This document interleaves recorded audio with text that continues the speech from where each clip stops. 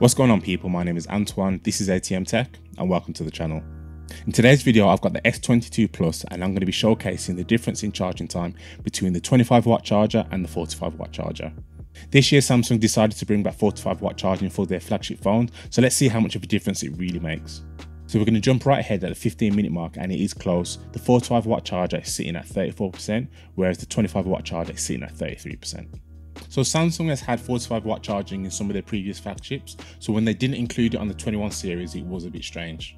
So it's nice to see the feature maker come back, but the question is always going to be how much faster is it than the 25-watt charger. So a quick fast forward to the 30-minute mark, and the 45-watt charger is at 69% and the 25-watt charger is at 65%. So it is still very, very close. Hopefully the gap opens up as more time goes on.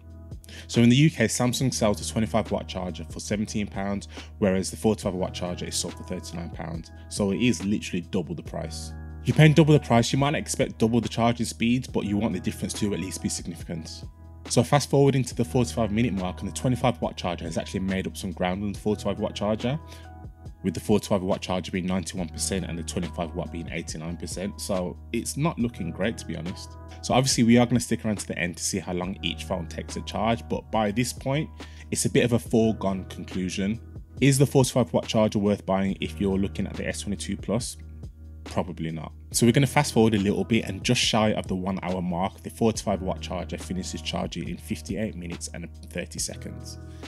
The fact that it does do a full charge in less than an hour is nice, but let's see how much longer the 25-watt charger takes. So I think I fell asleep a little bit and I did miss the 60-minute mark, but I checked again at 61 minutes and the 25-watt charger has fully completed. So let's say 61 minutes for the 25-watt charger. So a difference of 3 minutes between the 25-watt charger and the 45-watt charger. That's a negligible amount and it's not going to make any difference to your day whatsoever. So these are the results on the S22 Plus. Now, if the S22 Plus isn't for you and you're taking a look at the S22 Ultra, click on this video on the screen where I'll be doing the exact same test with the exact same chargers, and we'll see if we get a similar type of results.